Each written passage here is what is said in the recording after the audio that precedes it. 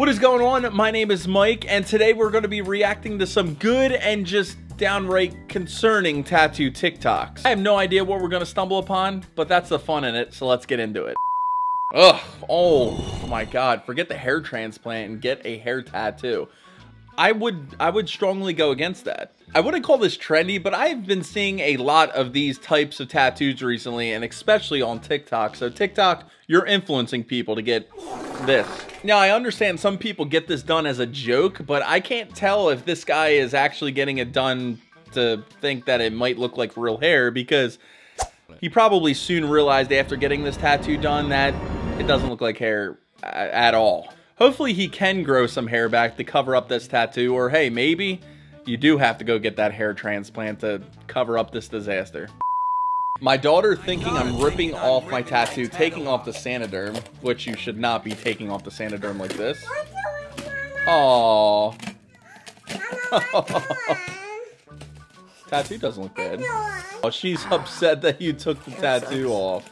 I hope you explain this to her afterwards, or else she's going to be traumatized and never get a tattoo later on down the line when she gets older. I think it's so cute how she was like, oh, what are you doing, mama? And side note, when removing the Sanoderm, don't be peeling it up like that, because you can actually affect the way the tattoo looks. Pull down and away from the tattoo, not up and over it, because you'll rip out some ink and it won't look good. All right, I have no idea what I'm looking at. Couple's bite tattoo? What? I have never seen this before in my life. He's tattooing the bite marks on the significant other. Oh my god, there's more. More people get this. Is this like a tattoo trend that I did not know about and I'm glad I didn't know about? This is just such a weird thing, and it's, oh my god, it's kind of cringy too, don't you think? You definitely don't want to get your significant other's names tattooed on you, and a close second will then be these bite tattoos, because that is just weird. Like, I'm all here for couple tattoos and getting something that represents the person you love, but not their teeth marks. This is just extremely strange. I'm scrolling through the comment section and it's super hilarious, but at the same time, I do agree with this one person. I did first think that the tattoo artist was biting the client. I'm like, what is going on here? Things not to do for a tattoo. Next, all right, before, got a jacked up lion. That thing is jacked. Let's hope that we get this thing fixed for your sake. Got to build up. Okay. It flashed away for a quick second, but it literally looked like the tattoo artist just added a little bit of white highlights, which in their defense, it did make it a little bit better. It actually made it a pretty good, significant, it made a pretty good big difference. I will say that it went from like a 3 to maybe like a 6 or a 7 out of 10. The white highlights really did make the tattoo pop out more. He did the best that he can, because I feel like you can't cover up this tattoo because of how big and how dark it is.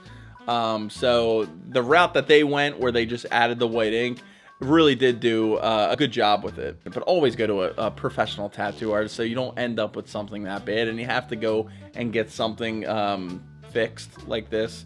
Yeah, even the comments are saying the first one looks sad, so they agree.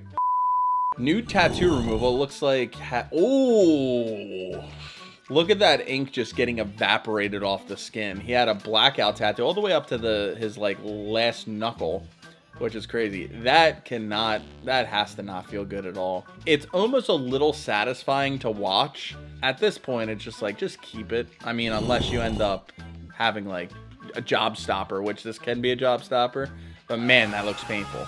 I do wonder, though, why he ended up just stopping at the very end of the finger. I know that probably didn't feel good to get tattooed around there, but, I mean, come on. You got up to that point. You might as well just get the rest done. But looking at it as a glass half full, he did, you know, save some time and pain by not having to get that area tattooed, because he just ended up getting it removed anyway. So, ugh, tongue tattoos. I don't like where this is going.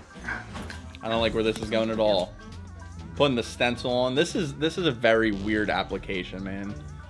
Like, who decides to get their tongue tattooed?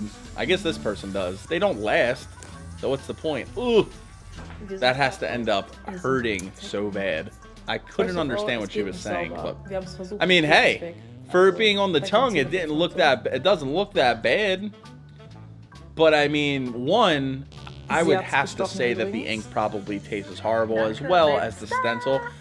I know me, I would probably be gagging just by them putting the stencil on me. But realistically, I mean, hey, if that's what you want to do, that you could do that. The healing of a tongue tattoo, I could only imagine. You probably like can't drink or can't eat or can't do anything for like, I don't even know how long it would take for a tongue to heal up.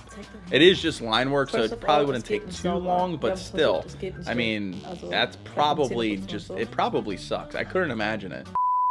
A new tattoo I did, it looks like bruising, which this is actually becoming popular for some reason, like a bruising style tattoo.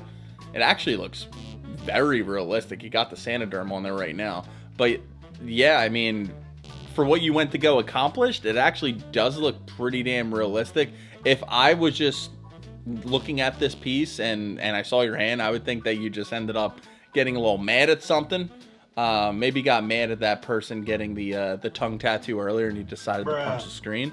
But yeah, those bruises, the bloody knuckles actually look really realistic. So as far as the application of what you wanted, I think it's spot on. Yeah, these bruising tattoos have been like becoming more and more popular. I've been seeing them a lot more on Instagram for some reason, where people will get like a part of their body just tattooed as a bruise.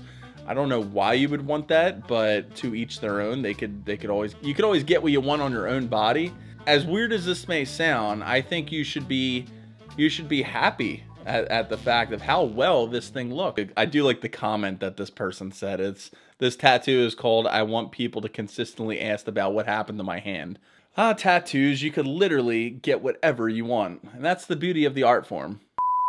I think that's enough for today. If you want to watch more of me reacting to some tattoo TikToks, be sure to check this video out right here. And thank you so much for watching. I'll see you in the next one.